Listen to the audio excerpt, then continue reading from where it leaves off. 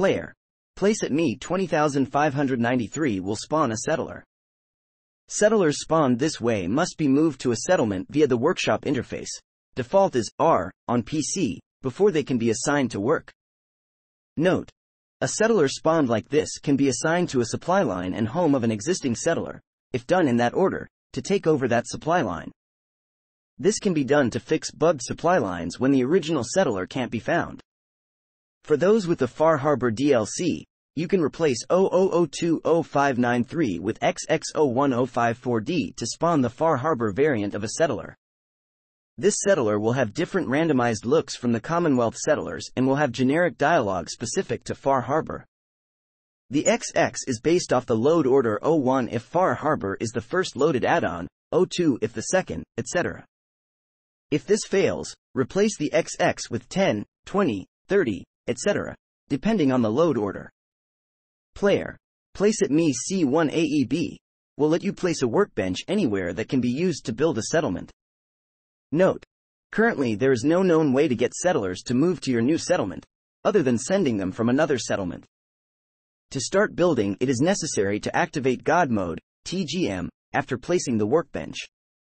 If placed near enemies, kill all surrounding enemies. You can sometimes get the placed workbench to work without going into God Mode. Set PVB Commandable 1. This should allow you to be able to command a settler, such as a child who is normally not commandable. Set PVB Allow Move 1. This should allow you to move a settler who is normally not movable, such as Marcy Long, to another settlement.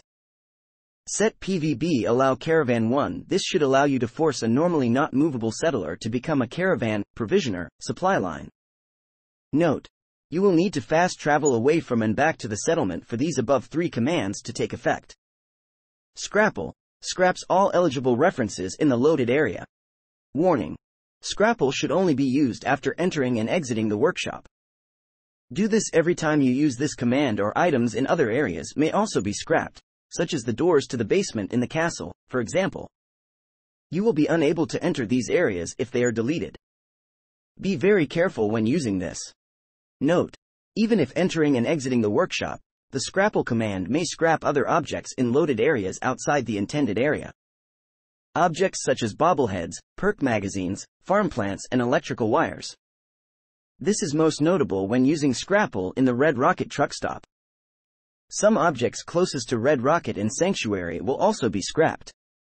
This causes a bug where the game crashes directly to desktop on PC when attempting to manually store some indirectly affected objects such as electrical connection points that are missing wires.